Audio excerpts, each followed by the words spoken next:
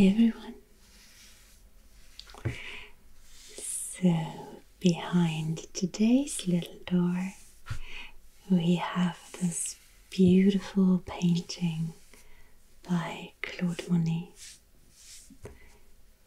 It's called the Magpie, or Lapis in French, because of this little bird here set on the gate in the middle of this gorgeous snowy landscape.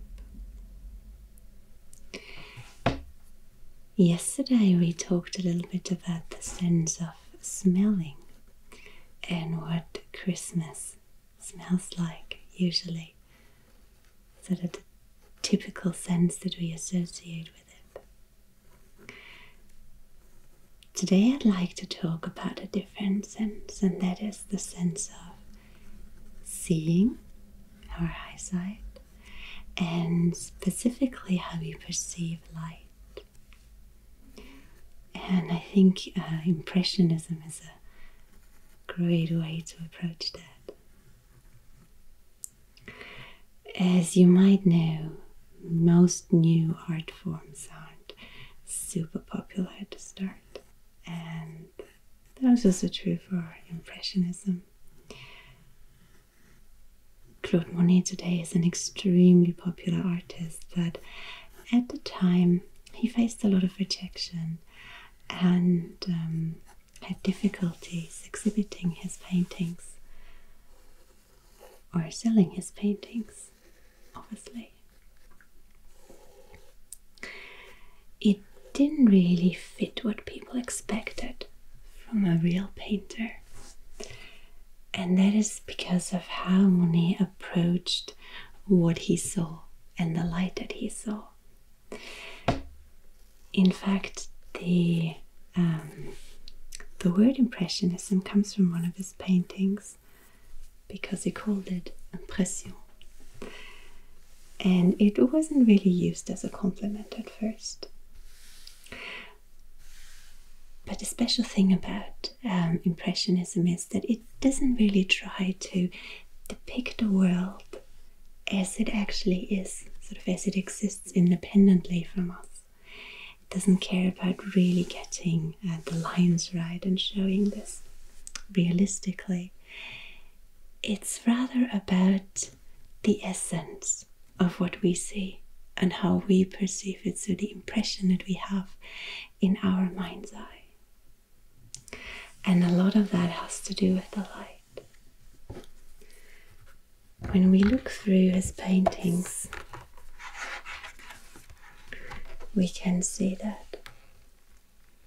For example, here he has an entire series called the Haystacks, which he painted throughout the seasons. This one here is during summer, during sunset. But he kind of showed how the same scene changed depending on when you came to look at it. Whether the sun was just rising, whether it was a very bright day or an overcast day. Maybe it was raining. And you see that in a lot of his paintings.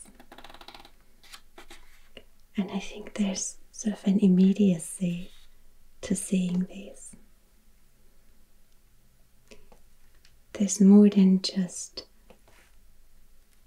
sort of perceiving what these places look like, but to me it always feels a bit like I'm actually there.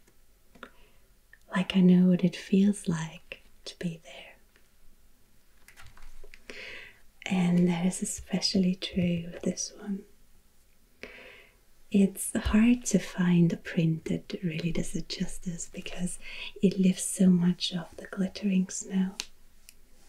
And of course you can't really reproduce that.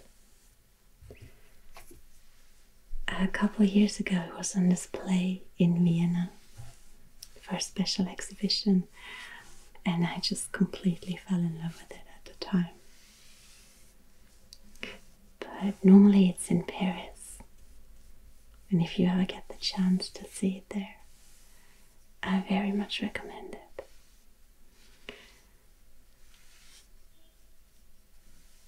Impressionists often painted outside, en plein air, instead of in the studio, because it allowed them to study the changing light. And we have a description of someone going for a walk during a very, very cold winter's day and running across a figure dressed in 3 coats on top of one another, painting outside, which was Monet, trying to capture the light of that winter's day. One of the aspects that was disliked is the specific use of color and brushstrokes. In Impressionism, the brushstrokes are visible. They're often quite short and quite strong, and it gets even more pronounced in later paintings. This is one of his earlier ones. And of course, if you look at paintings from, say, around 1900, they're very realistic, and painters often try to hide their specific techniques or their specific brushstrokes, so you can actually see them. But here you can. Personally, I think it really adds to the sort of the feeling of the snow.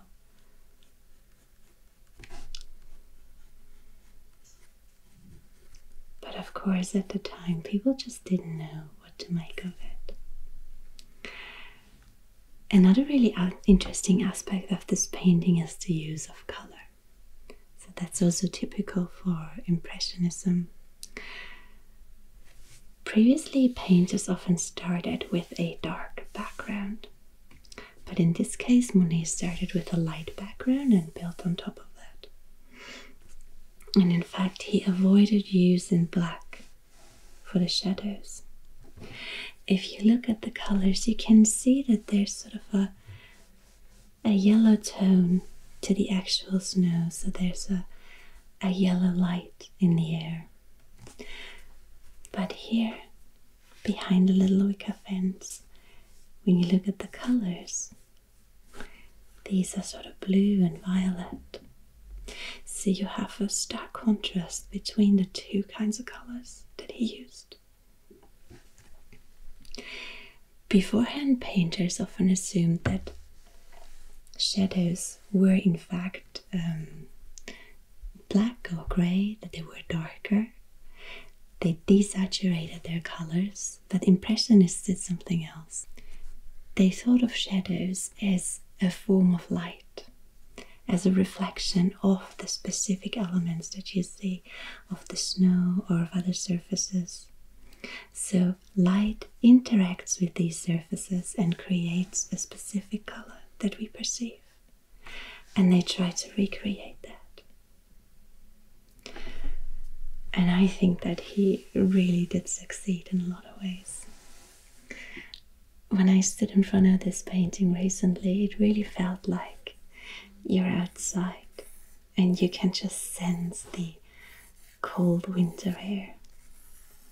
You know what it feels like on your skin, how your nose is getting cold, maybe your toes, even though you're wearing big winter boots. You know what the glittering snow looks like.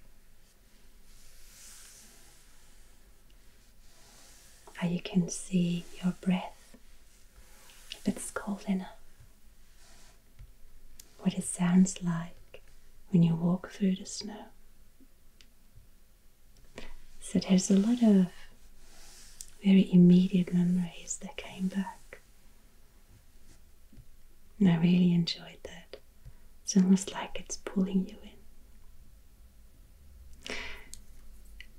And if you're feeling a little cold now, thinking about all of those experiences, then maybe you want to look at a different painting with me now.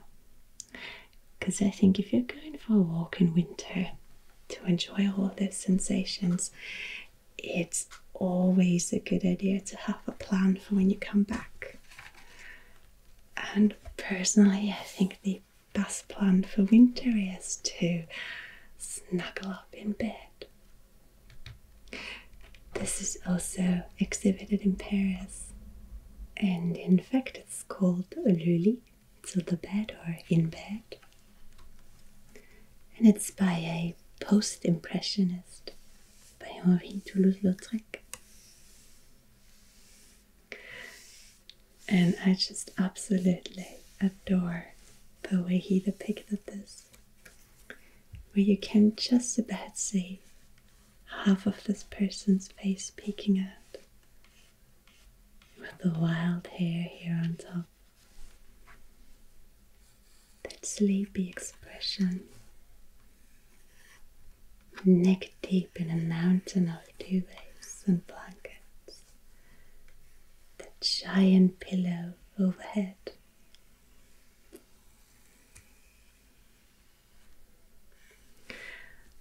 And I think that that's my plan for the rest of the night.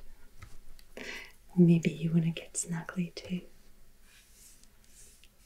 And just enjoy a long winter's evening, being as comfortable and warm as possible. I definitely support you in that decision. Alright, so I think that's it for today. And I hope I'll see you again tomorrow.